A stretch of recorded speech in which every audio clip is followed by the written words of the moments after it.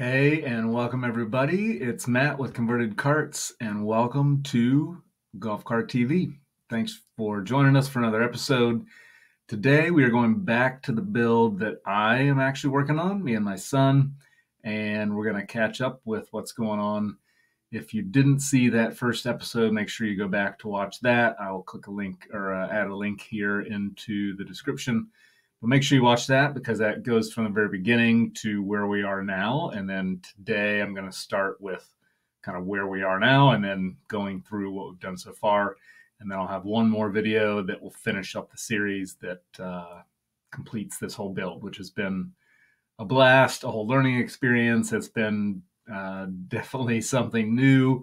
I sell this stuff and mostly online, and so going through this process has certainly been a learning experience, and I understand where you, the builder, the DIYer, the whoever who's putting this stuff together and going through the process, one, I feel your pain, but two, I'm also learning from you, so hopefully to be able to answer your questions better. But I'm going to jump in. I've actually got a video that I've recorded and put together, and so I'm going to share that, and then I'll come back here at the end and kind of wrap things up, but let's jump into that. All right, so we are down to the bones. So for those who didn't see the previous episode, real quick recap. We have a 2018 EZGO TXT that was right off of a golf course. So it's had 5 years of wear and tear, but was in pretty good shape. We lifted, you can watch video before, but we lifted it, added new wheels and tires, and have now removed all of the body, floor mats. We did replace the steering wheel, which I didn't capture last time, but we'll show that at the end.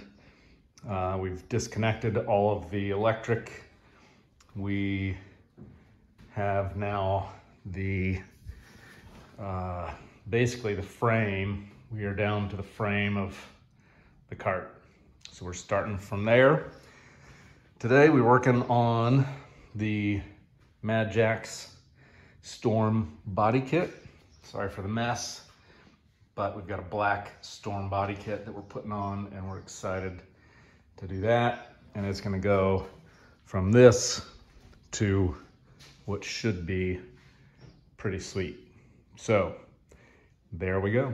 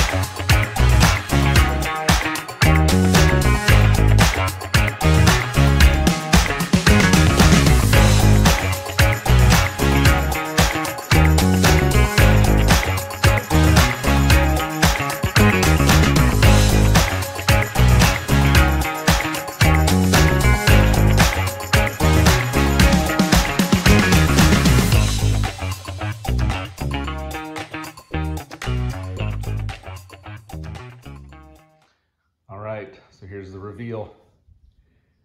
Oh, look at that. Black Storm body kit. Front cowl. I'm going to talk about this rack, or the windshield here in a sec. Tsunami seats in, at least the start of it. I'm going to record today, and then I should have one more where I should be able to finish. But man, look at that. This rear end especially, I think, looks awesome with the storm body. Got a little trunk piece that slides in. I will have a seat that's gonna go, the rear seat's gonna go on here to fit in. I'll include some time-lapse stuff to kind of show what we were doing and how it took. It was, I would say, medium grade as far as difficulty goes. I mentioned I might say something about this. The hardest part, at least for us yesterday when we were working on this, was these windshields.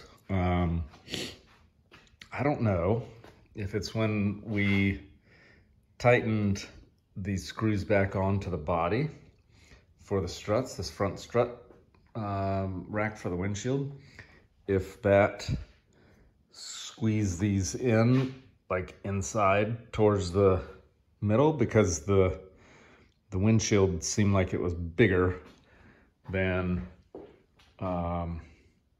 what it was before, and now we're having a hard time fitting it in. One thing I think I learned after the fact, or thought about after the fact, was maybe I should have put this bracket or brace or whatever you want to call it piece onto the windshield first and then attached it to the frame. But lesson learned, we got to figure that part out. And then, like I said, today and kind of future, what's happening next is I got to finish the back, put the back seat in here, but that's going to be connected with this rear facing seat. The front seat actually connects to the rear seat, so that's going to go on there. Rear seat's going to go in place. I've got fender flares that are coming, side step, MadJax side step that's going to go on the side, fender flares on the front, plus the wheels will be pushed out. I've got a 1-inch spacer coming for the front two. I've got 2 inches on here. And the top, I'm gonna put on the red dot top sail canvas top that's gonna go, and it'll extend over the top of the rear seat here. So that's coming. Floor mat, I have a floor mat coming from Deco Mats, custom mat that they made for us, and we'll be putting that in. And I think that's mostly it. I've got a little stereo system here. This is just back on the side, but just a little Innova Bluetooth kind of a thing that'll fit in between the front seat and rear seat. So we'll install that as well. But it's looking pretty good. Coming along nicely.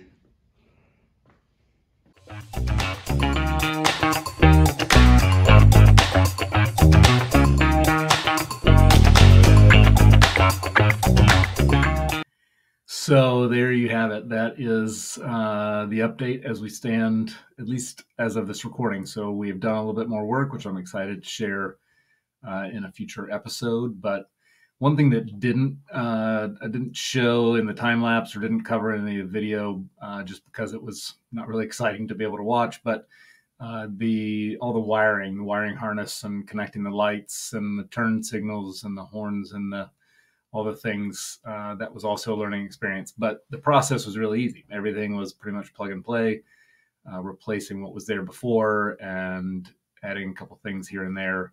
But it's got a USB, it's got LED lights and all the things that are supposed to make it street legal and also very cool looking. So thanks again for coming and watching today.